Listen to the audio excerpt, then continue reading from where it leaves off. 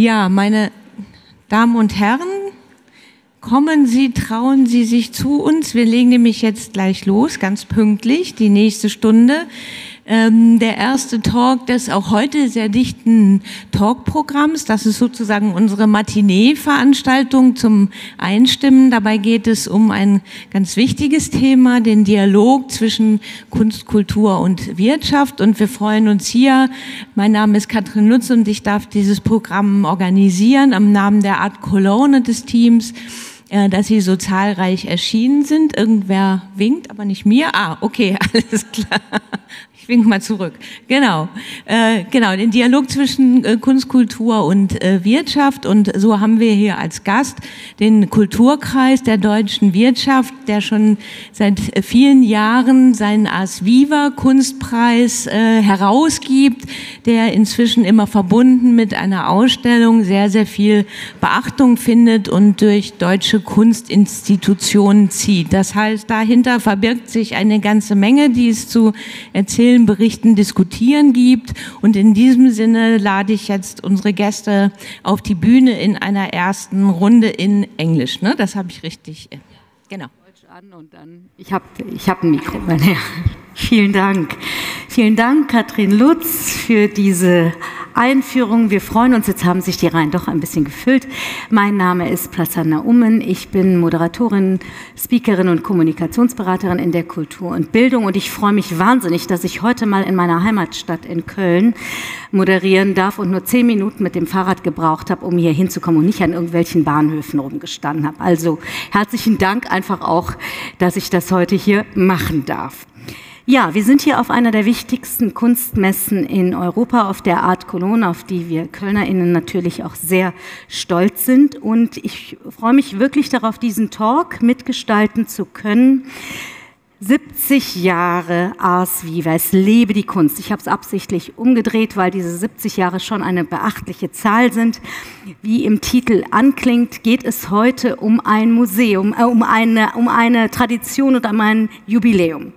Wir feiern einen Preis, der sich trotz langer Tradition sehr viel mit Erneuerung beschäftigt.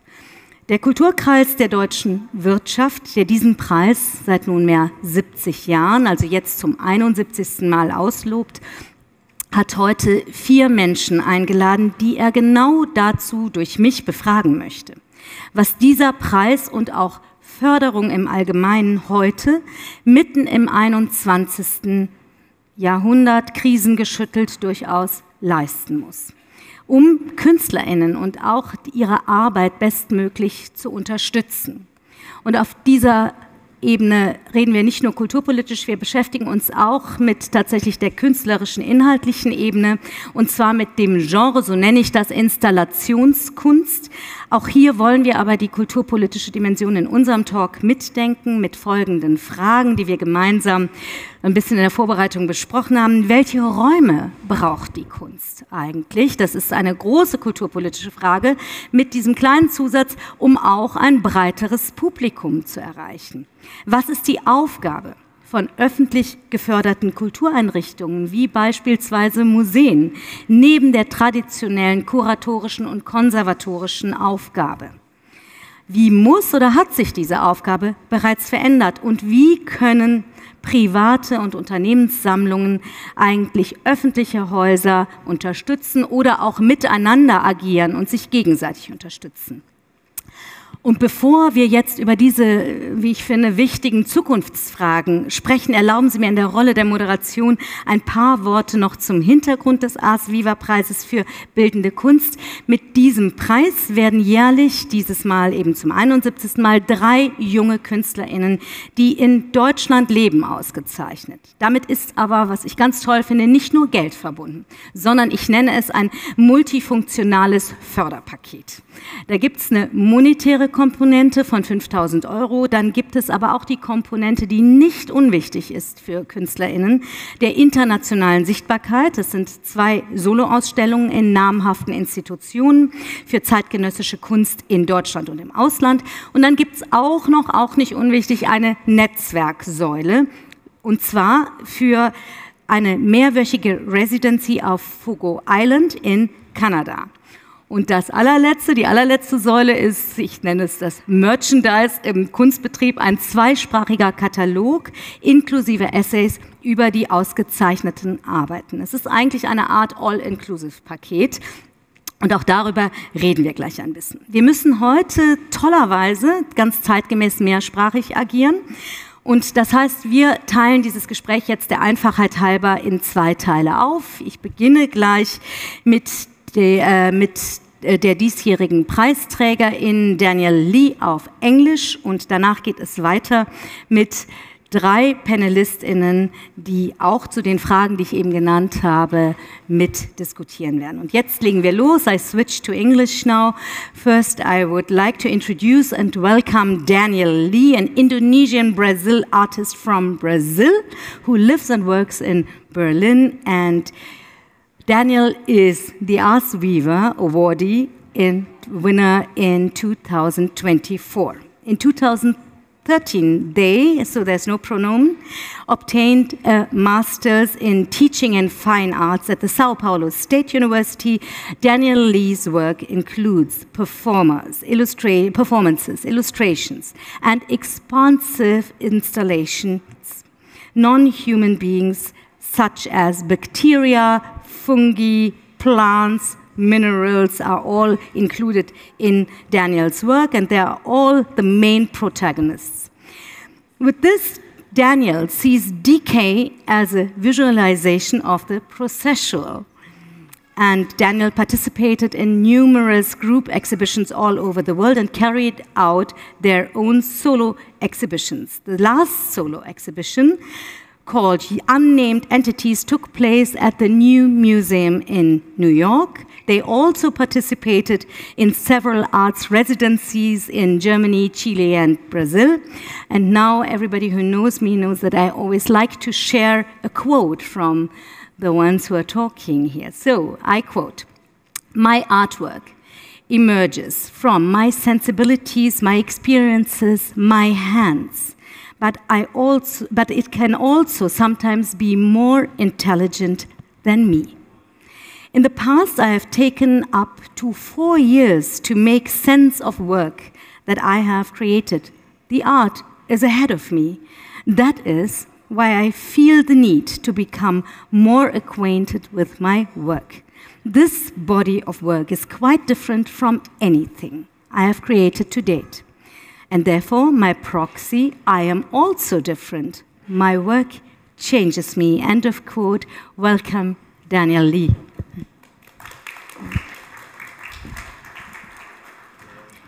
Hi. Hi. No, it's not working yet. So now again. Hello. Hello. Yeah, is it? Can you hear Danielle? Yeah? Okay. Hi, I'm Dan. Oh, now it's working, yeah. Hi, thank you for Hi, how are you? Hi, good morning, everybody. Thank you for coming on this Sunday morning. Yes. Yeah, I think you have to speak a little bit louder. Okay. Yeah, that's better. That's better. Yeah. So, Danielle, I just quoted you. If the work changes you, what does that mean for the continuity of your work? A lot of things. Like, in the context of that, I was doing a new body of work, and then when the work was ready, I was like, what is this?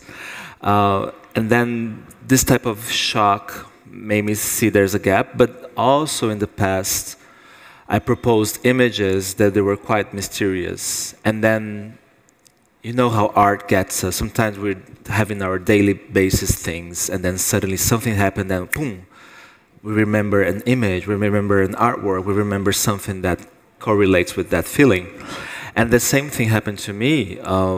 I've been grieving the loss of somebody who I loved very much in my life, and then 4 years before this death, I did an installation in Hong Kong that had this empty, mysterious chair. When this person died, immediately, boom, that image came. So in a way, this is what I'm talking about. The time that the works needs to make senses.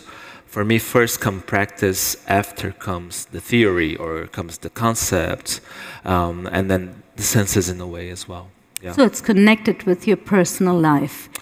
there are moments, I think it's a rhythm. Sometimes it's very personal to go something very big, and then something very big to go something very personal. I call this relationship from micro to macro, from family stories to politics, to large narratives, to something very intimate, and then this constant movement.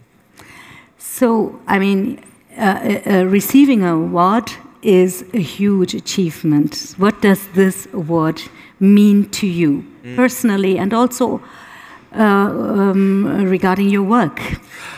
Well, I consider I have 15 years of career. Oh, thank you. And this was actually my first prize. So in a way, there is a place to be seen, to be recognized by being working for such a long time. But also, at the other hand, there's a welcoming. I've chosen Germany, and I also think Germany chose me to make this a home. So having this type of acknowledging is a welcoming. But on the other hand, it's also very important to, now that I'm committed to live here, to know better the scene, to know better the cultural agents, and thus to be part of it. Yeah, I mean, connection to the country where you're based in is very important. And what I liked about this prize is that it also enables connection between the awardees, especially it's also seen in the catalog. So how did you experience this connection or the network with the exchange with the other awardees? There are 3 of you. I was fortunate to already see the works of Atiena and Channer before we were, and then I was quite curious about their work. So coming together, I usually work with large-scale installations. So that sense is usually solo, and with this recent body of work that I've been presenting, I'm able to do group shows in a smaller scale. So it was also quite interesting how the works, they create bridges with other artists, and that makes another type of experience. Yeah. So we currently have a show in, help me out, Ludwigshafen. Yes. Our first show with the Ars Viva, pardon me. And that's a very tiny, it's a small venue that has a characteristic of a house, but I think the show is quite warm and nice. Yeah. I mean, group shows are not only easy; it's also complicated. Were there any when you exhibit together?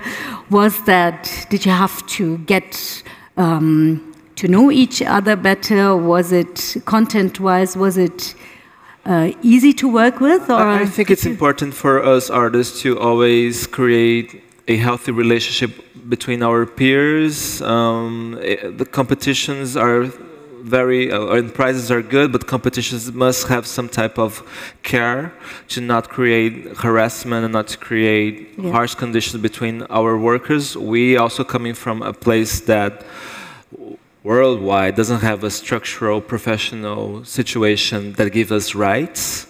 Here in Germany is a place that I'm very glad that we have structures like KSK, BBK, rights to retirement, with the contribution that we do to the state. But this is a very exception. And I also think it comes, again, from the small to the big. Like, the relationship among artists is also a reflection of how culture is held. So I think also I also think it's important between my other artists to have some type of healthiness between us. I can imagine. When I read the articles in the catalog, I got the feeling that you all want to foster a change of mindset regarding the normative setup in the art world. I mean, in a Western, white, very often also male-dominated societies. In this context, what do artists, uprising artists, need in terms of funding and support from the institutions, but also from the sponsors nowadays? It's a large question. Yes, I know. But no, it's a huge question. It was very surprising that when I saw also the other winners of Ars Viva, I I didn't feel lonely. I felt that in a way we were having our own perspective of diversity, but also being very respected by our work first, before our identity. I think there is a big important work that is necessary to be done in the world, is like how the society reflects, the artworks and institutions reflects what the society is. And this is pretty much basic, you know, and not only in the arts. We need to see that in every areas, in medicine, in all the areas. It's about accessibility, and then we're talking about democracy. Democracy and also justice. It's a large work. I think I'll stay first with democracy. Yeah.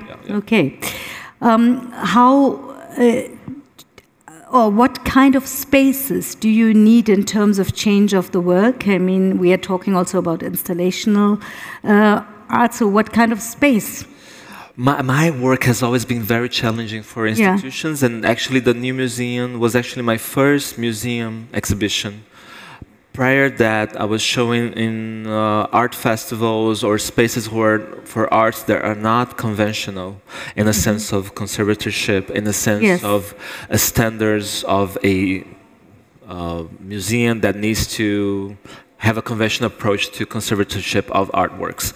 And in this sense, I knew for a long time that museums were not approaching me because I'm proposing things that are changing with time, they're decaying, they're growing, there's fungi, there's smells, nice smells, horrible smells, okay smells. And in this sense, I knew they had some type of prejudgment on my practice, but only when I started to work with the museum, I was able to bring the conversation to the same level, and we could really negotiate what is possible, what is not possible, what is my responsibility, what is shared responsibility in order for this work to exist. And it's still going on. So I think that's also where the work starts, because I work with site-specific, I work with works that are researching the institution, the story of the building, the context of the building, the personal relationships of people who work there. So memories. It's a lot about communication skills. A lot about communication. So yeah. And diplomacy. Yeah. So to start making a work, I need at least a year of creation, and then more time of meeting the people who work in the institution. So you can change routines, and in the end, there's a working relationship which works. That's where the work starts, because also I need to understand, like, what are the big no-nos in the institution? What is possible here? What's not possible? How far can we go together? How much can the work push? So then it's not only my responsibility, it starts to become institutional responsibility as well, how much we can go. Daniel, I'm so sorry, we are already at the end of our talk because due to time issues, but I have one last question for you, because I always like to ask future questions. What is your next project, or is it still, is it work in progress, so it develops by... A lot. Next semester is quite full. We have our upcoming show of Ars Viva in Belvedere 21 in Vienna, so that's February. We're very excited. It's a very different venue, so it's interesting how this connection with Chanel and Atiena, who also won the prize, will show a different layer. So this I'm very excited for. I have a solo exhibition in Arte in Seoul in South Korea in February. 2 solo shows in the galleries, 1 solo show in São Paulo gallery, Casa Triângulo gallery. Not bad. 1 solo show in my Berlin gallery, Barbara Wien, and also a Hamburger Bahnhof solo exhibition in June as well. Thank you very much. We are looking forward to seeing more of you. Thank you so much. Thank you, everybody, for... A big applause for Daniel Lee. All the best, and I see you later. They are now changing the stage. Yeah. I'll get a water. You take the glass and the bottle.